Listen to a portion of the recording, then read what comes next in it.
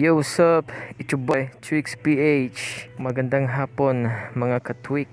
Happy 34 subscribers ulit sa inyo, mga ka-Twix. Keep on sharing and keep on supporting sa ating channel para mas lalo tayong dumami at mas lalo tayong maraming matulungan, lalo na sa mga gusto na libreng internet gamit lamang ang ating APN settings.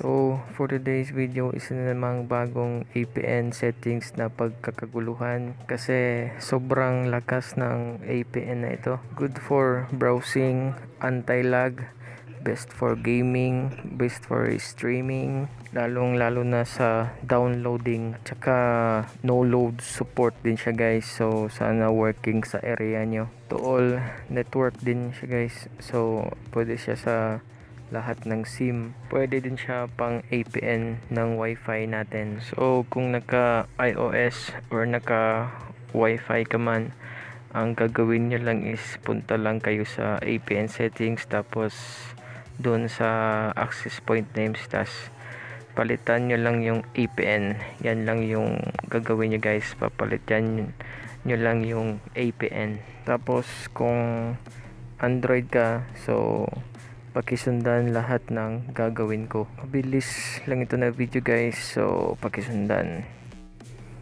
So ayan guys, andito na tayo ngayon sa settings. Gamit ko po ay Samsung J7 Prime.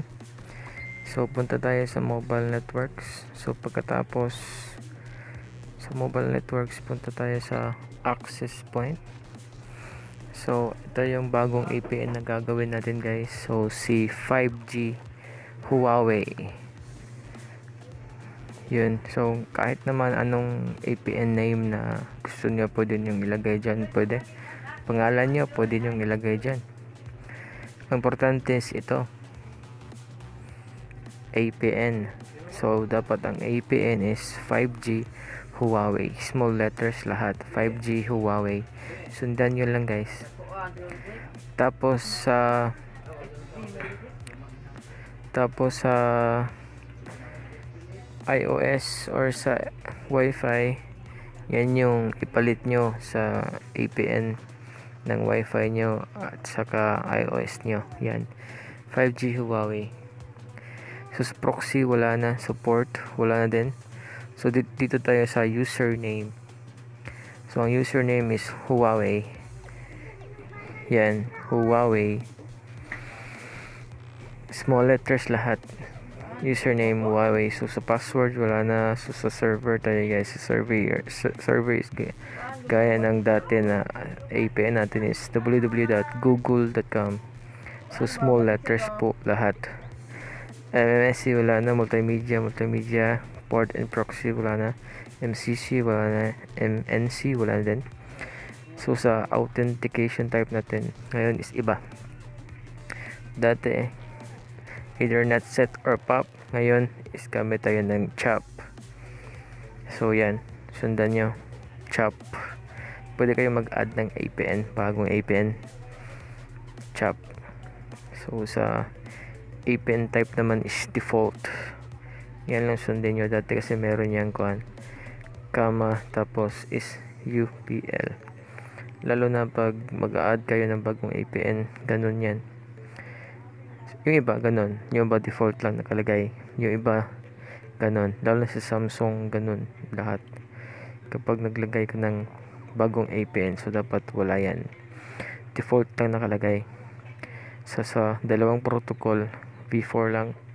So sa bearer naman, kung mahina signal nyo, kung walang LTE or 4G plus, mas okay pag unspecified.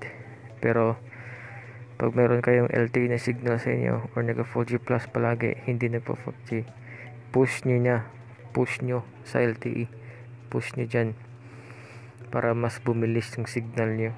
Kung hindi naman, gaya ng probinsya, like gaya sa amin, gaya dito sa Bohol, may na signal. So ayan, unspecified. Andito ako sa Bohol na, sa part ng Bohol na may na signal. So yan ang gamit ko. Naka 3G only nga lang ako sa network mode. So papakita ko sa maya maya. So ayan, so review. Ayan, pag okay na, pwede mong i-save. Ayan, so pwede nyo gamitin, pwede nyo i-speed test kung meron kayong Okla speed test na application, pwede nyo gamitin. So gaya na sinasabi ko kanina sa network mode na naka 3G, minsan kasi nasa kuha niyan LTE/3G/2G auto connect, ganun. So dito sa situation ko, dapat naka 3G only lang ako, para 3H plus lang yung palag na sasagap ko, puro 3G lang nasasagap ko. Kasi pagka nag auto connect ako sa LTE 3G 2G, baka kung malakas signal dito na 2G lang kukunin, or 3G, minsan 4G. So why not dyan na lang sa 3G only, lalo sa mga mahihina yung signal. Try nyo 3G only, maganda sa browsing, low ping, maganda sa gaming. Recommended lang naman yun sa mga mahihina signal. So ayun, sana makatulong sa inyo. Kung nakatulong, kung working sa inyo, huwag niyong kalimutang i-share ang video para mas madaming matulungan.